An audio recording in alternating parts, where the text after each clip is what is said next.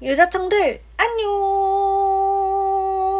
유하 유자꾸예요. 오늘은 다꾸가 아니라 한번 제가 제 일상을 이제 찍어보려고 이렇게 카메라를 킨 첫날인데 뭔가 우리 유자청들이랑 요즘에 스트리밍을 통해서 많은 대화도 나누고 하면서 그냥 저라는 사람, 뭔 소리야. 제가 어쨌든 다꾸 유튜버잖아요. 근데 다꾸도 다꾸지만 이 채널을 오래오래 유지를 해가면서 그냥 우리 유자청들이랑도 일상도 소소하게 공유하고 싶다는 생각이 조금 들었어요. 어차피 저는 얼굴도 공개를 하고 하는 유튜버이기 때문에 한번 뭔가 거창한 게 없는 일상이지만 제 일상을 조금씩 나눠서 브이로그로 만들어보면 어떨까 하는 생각에 이렇게 오늘부터 지금 한번 찍어보고 있습니다. 사실 쉬는 날과 일하는 날 온오프가 항상 거의 비슷해요. 일하는 날에는 진짜 일, 그리고 집, 이게 끝이고, 그리고 일 안 하는 날에도 편집, 아니면 다꾸, 뭐 그렇게가 거의 끝이지만 그 안에서 소소한 저의 스티커가 아닌 다른 하울이나 뭐 여러 가지 좀 일들, 저의 일상 이런 거를 한번 담아보려고 합니다. 그러면 오늘부터 한번 찍어볼까요? 우선 이게 집에 도착했는데 왔어요, 여러분. 저의 택배입니다. 한번 택배도 이제 하나씩 뜯어보려고요. 이렇게 브이로그를 제가 그래도 다른 분들 거를 보는데 TMI를 많이 하시더라고요. 저도 아마 TMI를 많이 할 것 같은? 좀 알려드릴 것 같아요. 우선 얘는 저 애플워치 케이스? 그런 거예요. 오, 생각보다 엄청 크구나. 대박이다. 그죠? 아직 지금은 찍지는 못할 것 같지만 제가 원래 다꾸도 좋아하지만 피규어나 뭐 귀여운 거 모으는 거 되게 좋아하고요. 해리포터도 엄청 덕후예요, 여러분. 근데 제 친구 중에 다꾸 하면서 같이 만난 친구 중에 망다라고 있는데 그 망다라는 애가 저한테 알려준 거거든요. 이거를 뭐라고 하냐면 어드벤처 챌린지? 어드벤처 챌린지라 그래가지고 12월 달에 뭐가 있습니까, 여러분? 크리스마스가 있잖아요. 크리스마스를 기다리면서 하루에 하나씩 이렇게 뜯는 그런 거라고 해요. 보면은 1일, 2일, 3일 이래가지고 이렇게 숫자가 다 적혀있어요. 대박! 12월 초쯤에 한 번에 와다다다 뜯는 영상을 찍을 거예요. 그래서 이거 꼭 올릴 거예요. 너무 예쁘죠? 대박! 상자만 봐도 있는 산리오. 다른 거는 안 오고 이게 먼저 왔네요? 제가 여러 가지 시켰거든요? 우선 이거는 그 허니비 친구 거 보고 시킨 건데 배경지예요, 여러분. 엄청 크구나. 생각보다 엄청 커요, 그죠? 와우, 어메이징. 이런 식으로 속지가 다 들어있더라고요. 이런 속지. 그래서 여기다가 세우고 다이어리 찍으려고 한번 이거 사봤습니다. 대박! 귀엽죠? 원래 이거 시키면서 일상적인 용품, 거울이나 뭐 이런 거 같이 시켰는데 그건 아직 안 왔나봐요. 그것도 오면은 아마 내일쯤 오지 않을까요? 오면은 하울 같이 찍어볼게요. 찡찡이가 지금 계속 나가고 싶어서 문을 긁고 있어요. 찡찡아! 제가 촬영하니까 시끄러울까봐 문을 닫았는데 계속 문을 긁어놓고 이제 와서 아무렇지 않은 척 하고 있습니다. 잘가. 여기 있는 거 또 이제 서서히 찍을 것들. 저는 항상 콘텐츠를 쌓아두고 산답니다, 여러분.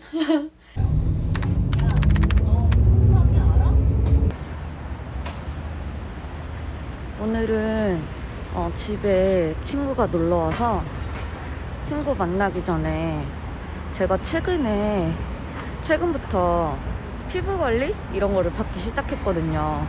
요번에 한 3회차?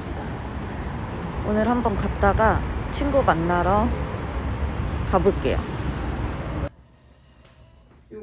좋은 거 있는데 여기서 합니다. 다녀올게요. 뭐해? 혼자? 찡찡아, 기분이 좋아? 이제 지인이 놀러 올 거라서 대충 화장을 하고 있는데, 오늘 너무 덥네요. 날씨가 되게 풀렸어요, 갑자기. 따뜻해진?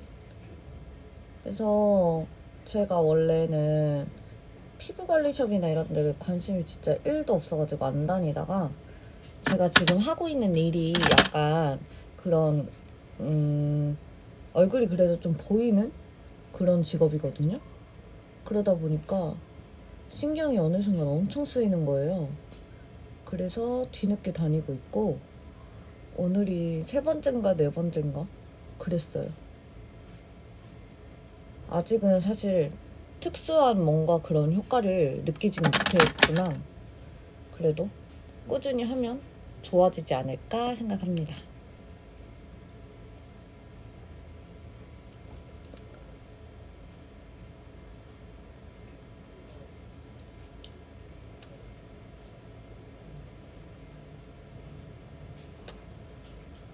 저는 앞니가 되게 커서 립을 바르면 앞니 항상 묻기 때문에 이 손으로 지금 새빨간데 이 손으로 이렇게 해서 항상 안 묻게 좀 해줍니다.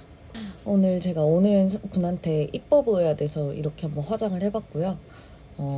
원래 쉬는 날에는 사람을 잘 안 만날 때는 집에서 그냥 하루 종일 누워있는데, 이번 주는 친구가 좀 놀러 올 것 같아요.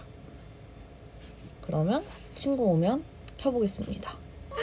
키야, 있었어. 너무 귀엽잖아. 왜 거기서 그러고 있어? 귀여워. 아, 귀여워. 귀여워. 귀여워. 어머. 진짜 근데 두툼해, 언니. 여기서 찍으니까. 진짜 귀여워. 어머, 제 턱살 접히는 거 봐. 자, 다꾸러들이 모여서 다꾸를 합니다. 오늘은 이게 근데 제 브이로그라서 완전 막 다꾸하는 과정을 자세히 다 담진 않을 거고요. 혹시나 이거를 원하시는 분이 있으면 나중에 언니랑 따로 또 기획을 해서 찍을 수 있어요. 여러분의 소중한 의견. 오! 여러분 이거 제 거예요. 제 선물이에요. 어떻게 생각해요? 대박! 실물이 더 이쁘다 역시. 사진을 못 찍네. 안 올라간 것도 좀 있지 않아 뒤에? 2개 정도 안 올라왔어. 와, 이 손 언니가 그린 거지? 그니까 언니는 숙구가 아니라 극구예요, 극구. 제가 만든 건데 그림 그려서 꾸미시는 분이라 앞으로 극구라고 해주시면 되고요. 오늘은 각자의 다이어리에 다꾸를 해주기로 했는데 지금 언니 이 다이어리에 하라고 나보고? 네. 이 제 메인으로 쓰고 있는 다이어리. 이렇게 퀄리티 좋은 다이어리? 아니.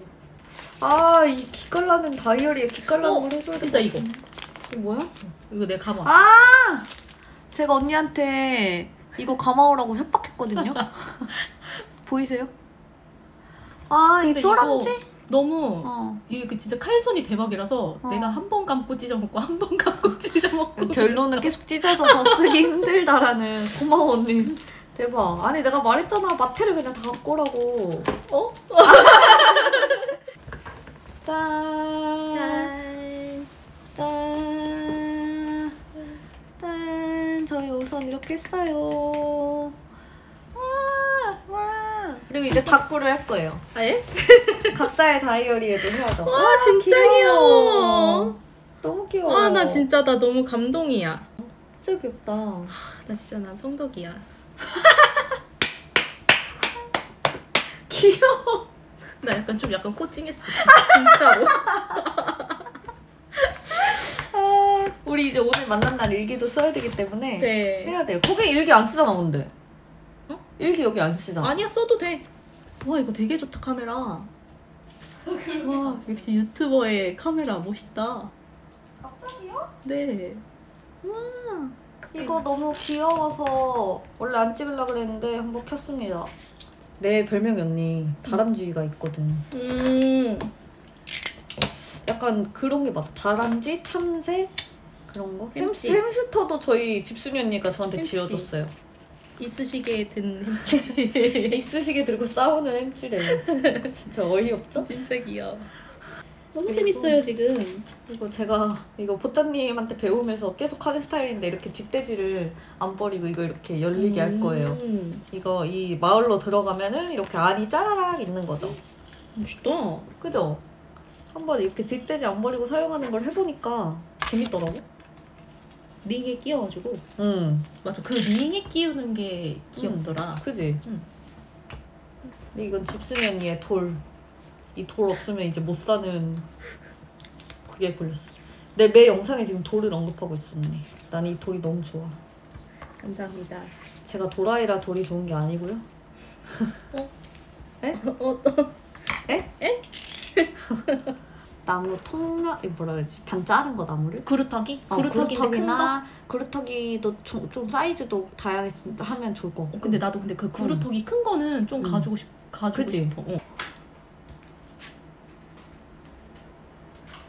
짠!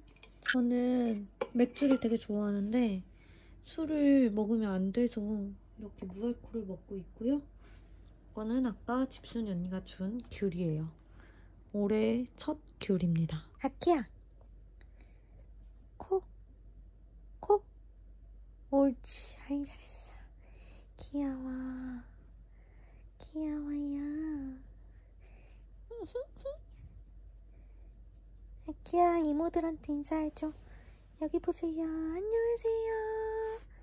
안녕하세요. 아이고.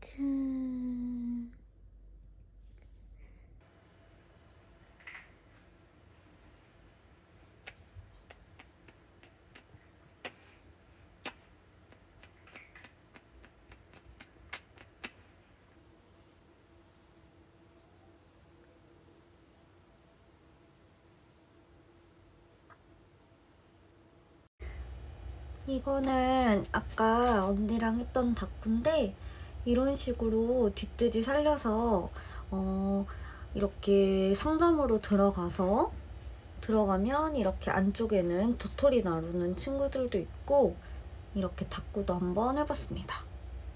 개인적으로 오늘 다꾸 굉장히 마음에 들어요.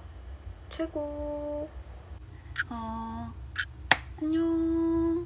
집순이 언니가 왔다가 가고 저는 오늘 언니 가고 나서 계속 조금 누워있다가 원래 오늘 촬영을 하고 편집을 좀 하려고 그랬는데 살짝 몸이 컨디션이 안 좋아서는 핑계일 수도 있지만 그래서 제가 쉬는 날에 원래는 맥주를 되게 좋아해서 맥주를 되게 많이 마셨죠. 예전에 일주일 내내 먹는 적도 있고 이랬는데 한 번 제가 진짜 몸이 안 좋았던 적이 있어요. 커뮤니티에도 올렸었는데 한 번 되게 몸이 안 좋았던 적이 있는데 그때 알코올이 되게 몸에 안 좋다는 거랑 카페인이 그리고 안 좋아서 알코올을 무알콜로 대체하고 카페인은 디카페인으로 대체했습니다.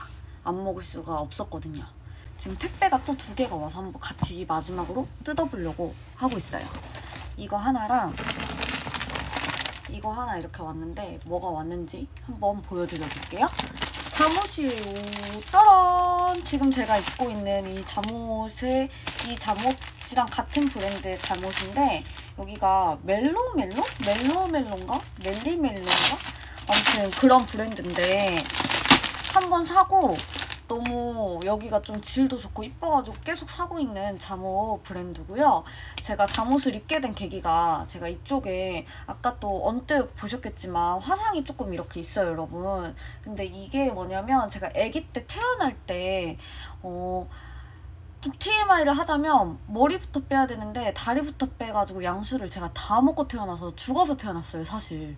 그래가지고 그 체온이 계속 떨어지니까 뜨거운 물로 찜질을 하다 보니까 여기랑 여기 머리 뒤에랑 어깨 뒤에 이렇게 화상을 입었거든요. 근데 제가 그때 너무 뜨거워서 응애 하고 운 거예요. 그래서 어떻게 보면 저한테는 정말 축복의 화상인데 그거를 저는 어쨌든 다꾸를 중점으로 하는 유튜버고 손이 계속 이렇게 나오잖아요. 그럼 이거를 걱정하시는 분들이 많아서 매번 설명하기가 좀 힘들어가지고 아 그러면 이쁜 잠옷을 좀 입어보자. 그리고 보는 것도 그럼 더 좋을 수도 있으니까 그래서 잠옷을 한번 구매를 했었는데 그 이후로 잠옷을 입는 매력에 빠져서 계속 입고 있고요.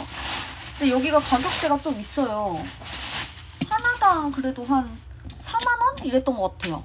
그래서 많이는 못 사고 가끔 삽니다. 이런 원피스 하나랑 짠! 얘도 조만간 제 영상에서 보실 수 있는 원피스. 약간 저는 그래서 잠옷을 고를 때 다꾸 유튜버다 보니까 이 소매를 많이 봅니다. 다른 것도 중점으로 보지만 이게 이뻐야 돼요. 왜냐면 계속 손이 나오기 때문에 어차피 이것처럼. 그리고 두 번째로 산 잠옷도 따란! 얘도 약간 이런 식으로 위에가 또 있죠. 이런 느낌. 약간 비슷비슷해 보일 수 있지만 색감이 좀 다르고 얘도 이렇게 소매가 좀 이쁜 거를 골랐습니다. 항상 저는 이게 중점이라는 거. 그래서 잠옷 2개 이렇게 삼겨봤고요. 그리고 이거 하나는 어제 뜯었을 때 제가 산리오에서 뭐 뜯으면서 나머지가 안 왔다 그랬잖아요. 이게 그 나머지입니다. 이거는 서비스로 넣어주신 것 같아요. 이 키티 접착제는 선물로 넣어주셨고 제가 산 거는 우선 이거 마이멜로디 거울입니다. 거울 너무 귀엽죠, 여러분? 거울 너무 귀엽지 않아요? 일할 때 들고 다니려고 샀거든요, 이렇게. 안녕. 일할 때 이렇게 들고 다니려고 샀는데 거울 진짜 너무 귀엽다, 그죠? 거울이랑 그다음에 이것도 일할 때 들고 다니려고 샀습니다. 제가 간간히 일할 때 컨텐츠나 뭐 여러 가지가 생각나면 적기도 하거든요. 그래서 이렇게 노트라 가지고 노트랑 이 빨대가 펜이에요. 그래서 이렇게 한 세트로 나와 있어서 이것만 들고 다녀도 될 것 같아서 수첩 하나 샀고요. 제 컨텐츠를 기획하는 수첩. 이거 너무 귀여워. 이거 봐요. 이거 너무 귀엽죠? 이거 쉐이커 키링? 이런 거예요. 보이시나요, 여러분? 너무 귀엽다. 그죠? 또롱또롱 이런 식으로 또롱또롱 굴러가는 이런 귀여운 쉐이커 키링 하나 구매해봤고 그다음에 마지막으로 이거 이름표. 제가 다꾸에 이 이름표, 산리오 이름표 많이 쓰는데 라라 이름표 한번 하나 더 추가로 구매를 해봤습니다. 그래서 이렇게 산리오템이랑 잠옷이 오늘 와서 한번 찍어봤고 우선 요번 브이로그는 이만큼 여기까지만 찍을 예정이에요. 하나 더 오늘 한 거 얘기를 하자면 제가 오늘 또 망다랑 카톡을 하다가 걔가 10x10 지금 20% 세일이라는 걸 말해줘가지고 오늘까지인가? 그랬어요.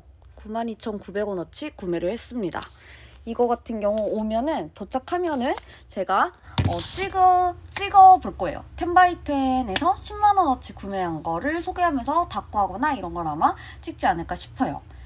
그래서 우선 제 브이로그, 첫 번째 브이로그는 이렇게 끝이 났고요. 재미가 있으셨을지 모르겠어요. 사실 제 일상이라고 해봤자 이게 전부입니다, 여러분. 네.